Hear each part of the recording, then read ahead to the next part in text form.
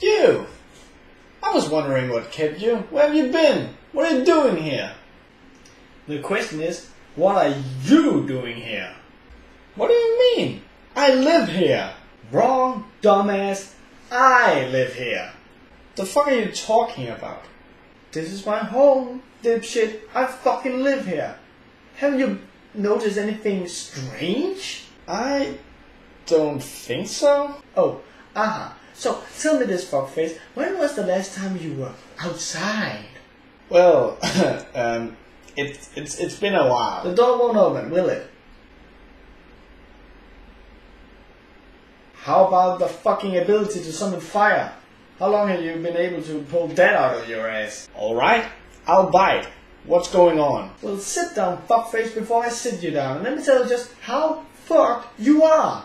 This is my home. I've always lived as a subconscious part of your brain. I'm the angry part of you. So if you're here in my home, that means you are in your own subconsciousness. My theory is that after reviewing that Sonichu bullshit, your brain just said fuck it and shut down. Think back for a second. You woke up suddenly finding yourself in a place you don't even live. And you're unable to leave. I have, on the other hand, been busting my ass trying to get in. It was first when you decided to try your luck with some bullshit fire that your own imaginary power slowed down enough to allow me to get inside.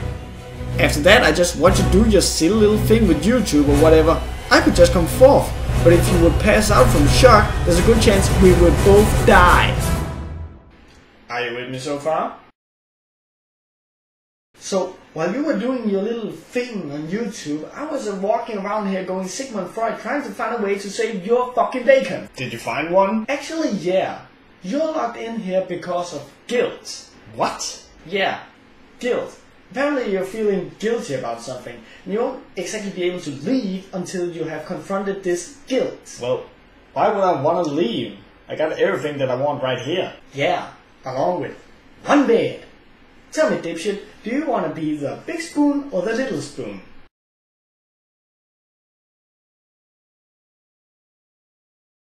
I play a girl in most RPGs. It's not that. I don't like Lord of the Rings. It's not that. I think Star Wars is overrated. Enough with the movies. I enjoy My Little Pony. Really? Gay. Remember, Riiser, friendship and tolerance. Look, fuckface, it's got nothing to do with that small shit. It's something bigger. Probably tied in with your reviewing or something. See, it only happened recently.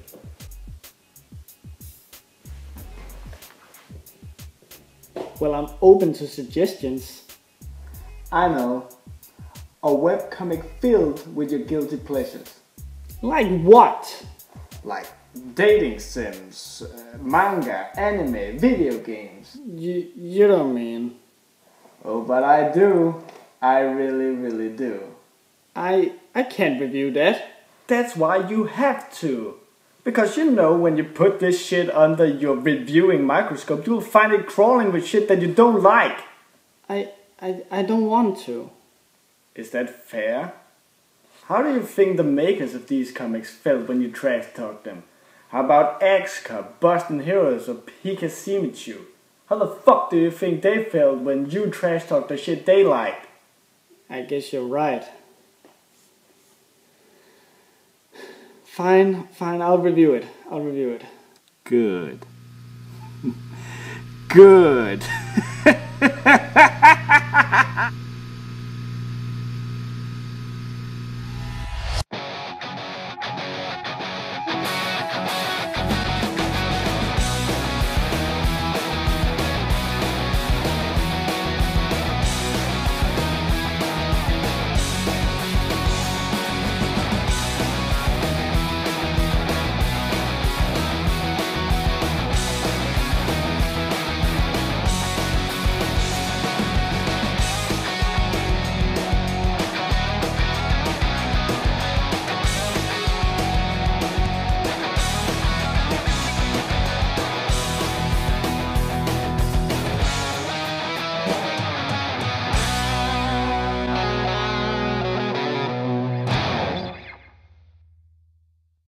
My very first review on YouTube was Bizarre Uprising, because it was one of those webcomics that inspired me to become a webcomic artist myself. But there was a different comic that really made me say, alright, I want to make a webcomic. This was one of my favorite webcomics of all time, and I loved Fred Gallagher's art to boot. Eventually I just stopped reading it, and I didn't really know why. Until I read it again. The comic was originally made by Fred Gallagher and Rodney Caston, but Rodney decided to abandon the project back in July 2002. It has been a huge bipolar ride for not only readers but also reviewers of the series. Some are head over heels of this webcomic, while others hate it like it was the asshole that stole the last snack from the fridge. And suddenly you can't beat him because he was fat and he needed that candy bar. Fucking Jeff. I won't lie, I still have a lot of love for this series. It was one of those comics that dared to be different and had some okay good art. It wasn't necessarily funny, but was a nice drama story about two Americans caught in Japan trying to raise money to get home and the people they meet on this journey. So if it's got good art, great characters and an excellent premise, why haven't I sung this comic high praises yet? You can tell this is gonna hurt, can't you?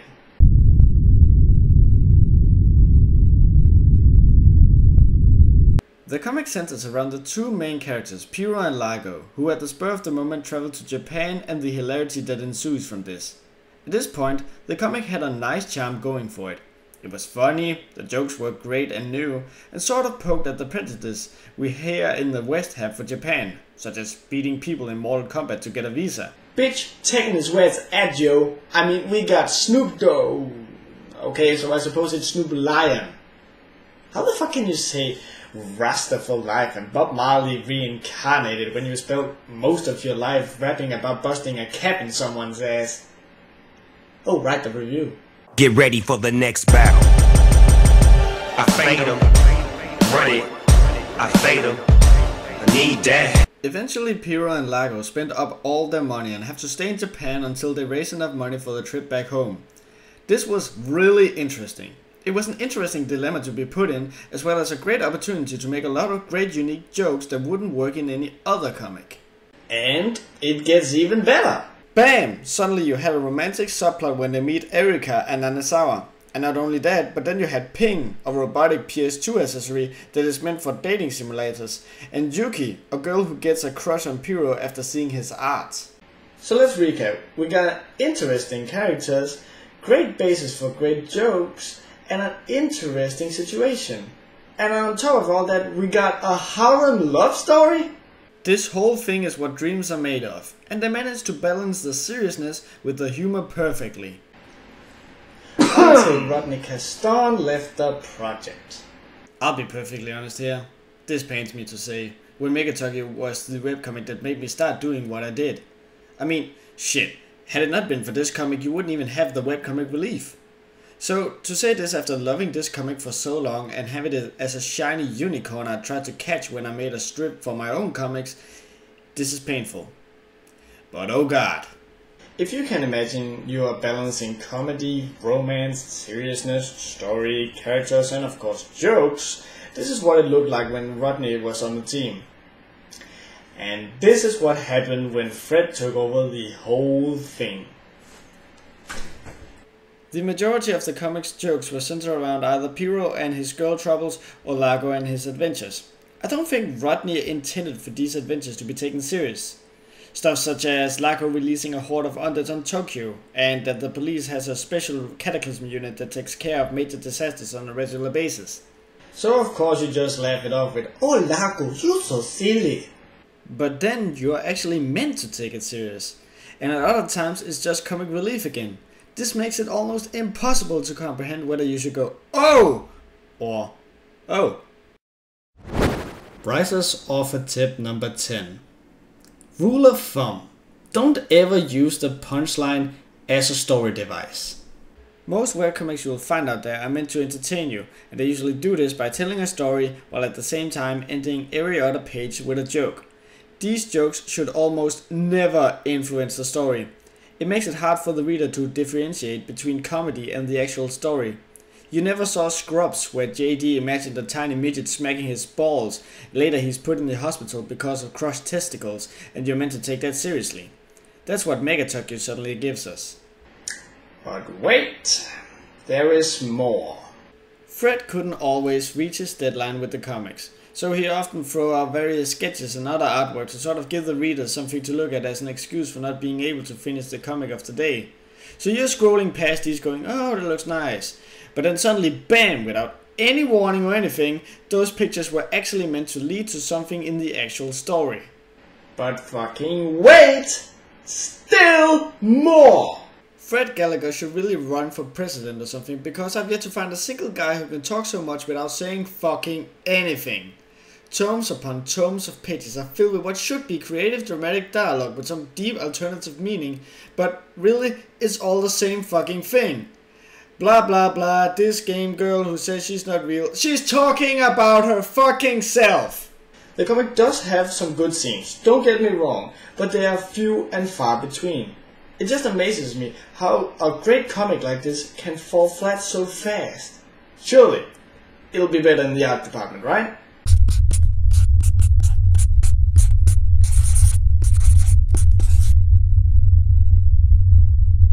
I love the art. Remember what I've said in almost every review where I like the art? I love it when you can see someone's personal touch to a style, like Art of the Stick. It is so simple and easy to make, but I'm damn sure you won't be able to copy it simply because it has that touch that only the artist could make. The same thing goes for MegaTokyo. It has its own flair and its own style. Besides, it's just all around pretty to look at. Fred Gallagher is a fully educated architect, which means he is no stranger to drawing, and it really shows. He doesn't hold back when he draws. If he needs to draw a lot of people, fuck you, he'll draw a lot of people. Fred don't give a shit, yo! There are different angles, background, actions and whatnot, and they all look really good. The clothes are creative for the most part, the costumes and whatnot shows Fred's love for the Japanese pop culture, and there are also some pretty awesome ways of simply putting it in the panels that sometimes helps showing two completely different things.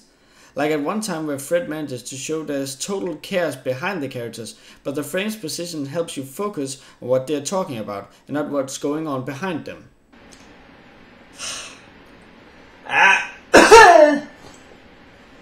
But. Fred has a huge fucking flaw that forces me to dig deep down into the Webcomic Relief archive.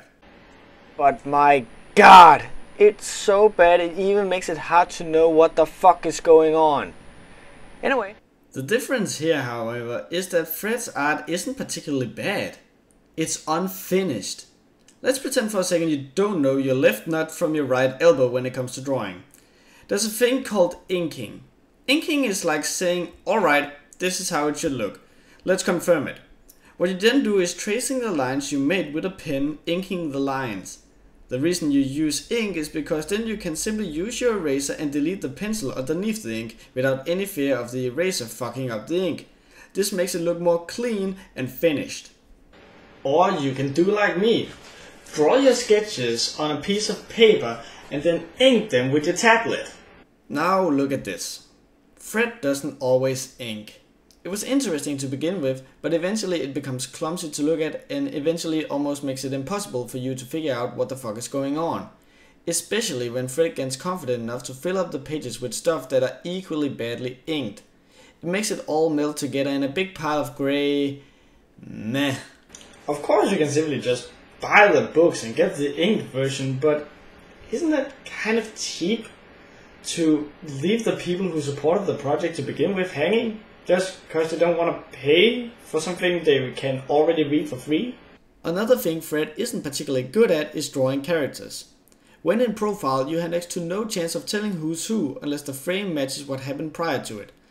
All the girls look the same and a lot of the males have almost the exact same face structure. Now, it works if you're going for what's called a B-shonen style of drawing, but those things typically go hand in hand with a female body structure as well. Where's the chin? The cheekbone, the nose. No fucking wonder Piro plays a girl online. He looks like one in real life too. Which brings us to...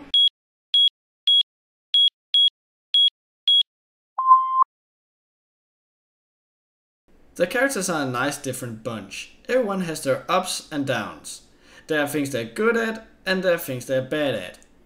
It's said that the best characters are the ones that complement each other, and these characters fit each other perfectly. I fucking... Really? Already? Riiser's offer tip number 11. Typically, one can say that the more serious the story is, the deeper the character needs to be. The reason for this is, say, having James Sunderland in My Little Pony. You're more or less expected to know everything about James to know what makes him tick, while everyone around him are rather basic characters. You can also flip it around and imagine Pinkie Pie in Silent Hill 2. It's kind of hard to take it all serious when she'll be bouncing off the walls about laughing when you're afraid. Fanfiction writers, on your marks, get set, go! Largo and Pyro are both great characters to begin with, but Fred tries to expand their characters as the story gets more serious, which ends up changing them completely. One could argue it's personal development, but people change their behavior in accordance to experiences. In layman terms, it means shit needs to happen before they change, and here they don't experience anything that will cause the changes that happens. Think about it. Shit has happened that has made you to who you are today. You don't just one day wake up going, maybe I should write cactus on the side of my cheek and then later get it tattooed there. First and foremost, I gotta mention the obvious thing here. Yes, Pyro is a shameless self-insertion of Fred Gallagher. Given the age is different, but whenever Fred draws himself, he draws himself exactly as Pyro. Maybe with some different glasses, but it's only a question about time before those are identical too. And is he in any way humble about this? No. Who's the one all the girls fall for? Pyro. Who's the one who understands Nanasawa better than anyone else? Pyro. Who's the guy who does all sorts of heroic things? Pyro. Who's the main protagonist? Pyro. Who falls in love but has no hidden agenda about getting into the girl's pants? Fucking Pyro. Largo is a clear reader favorite, simply because he's so wacky. At first, he's the perfect addition to Pyro's character. When Pyro is too Japanese nerdy, Largo is there to point it out, and everywhere else he's just wacky. But, yeah, Fred fucks that up as well. Suddenly even Largo becomes this angsty, serious character, and every now and then Fred remembers he was supposed to be a 4-year-old in a grown man's body, and BAM! Suddenly he's wacky for another page or two. It's like watching the Terminator walk around shooting shit with his shotgun going, wow, I'm here to farm gold for California. Wow. For some reason, what Fred gets down the best are the women. They are strong, independent, but keeps their feminine sides. Also, he doesn't portray them in any suggestive ways in the comic. He keeps that for another side. And God help you if you try to draw it in any kind of not safe for work way. But, like with the two before mentioned characters, something ruins them. First of all, Erika is an idol who has gone underground in hope to escape the public eye. But at one point she's found out, and everyone after that recognizes her. Has no one seen Erika before that point? Which is unlikely seeing she's been off the radar for what seems like years. Nanasawa is Pyro's love interest for reasons that is yet not properly explained. I don't know, I just really don't like her. She's this goody two-shoes, but ends up being an outright bitch to Pyro sometimes for no real reason. Also, her mood and the amount of how fragile she is changes up and down so much that you end up wondering who Nanasawa is and what she's supposed to be like.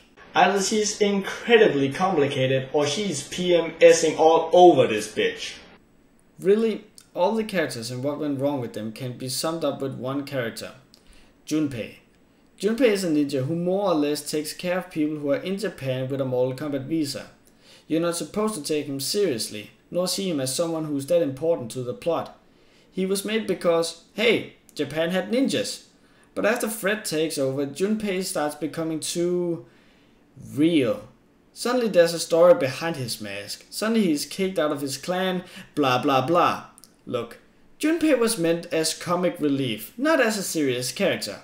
I know that, other readers know that, you know that, but Fred clearly didn't know that. And that sums up the characters. They were great in their simplicity. Heck, they were good even when they had a little depth, But suddenly Fred just went apeshit and made it seem like an entire case study could be made on just one of them.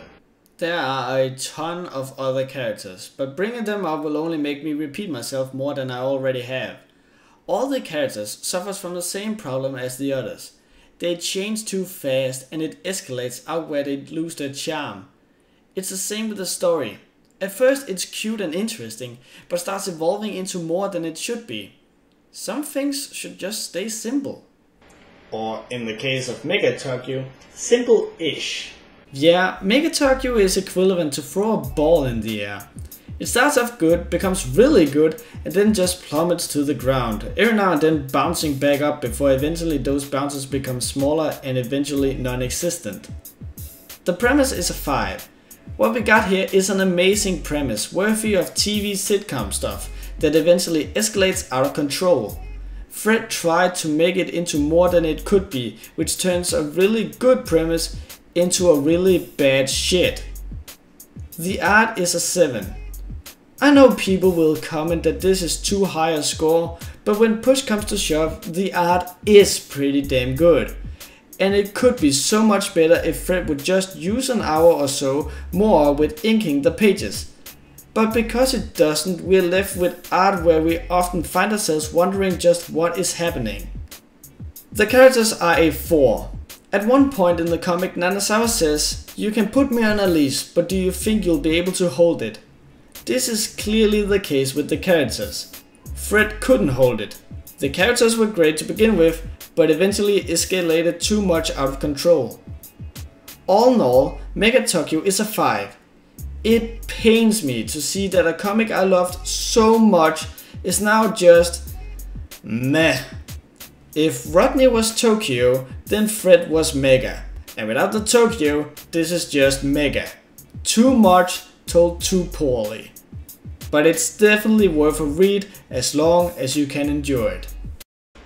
There, I hope you're fucking happy. Not until your ass is out there. Well, let's give it a go then. Well, go on then. Shoo, shoo. If you hurry up, I can still catch up on some Guild Wars too.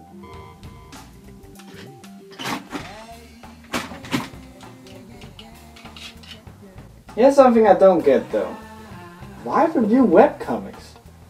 I mean, they're considered to be the lowest kind of literature. Why not real books or comics? That's where the real money's at.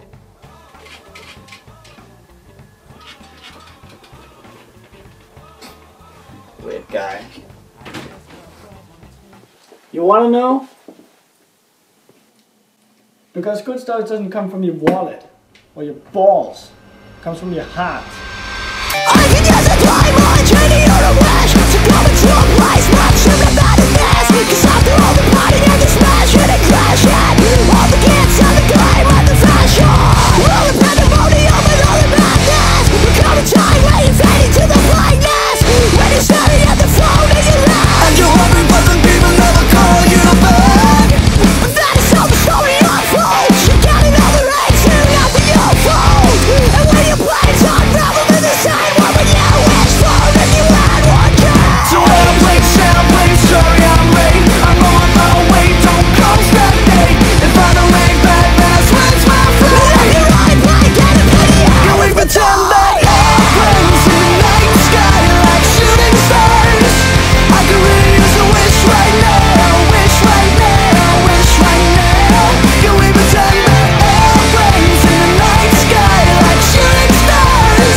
I could really use a wish right now, wish right now, wish right now. So by the time I'm back to the days before this was a job, before I got played, before I did the matter what I had in my brain, you play when I was trying to Wow, ow. Okay, no bad left.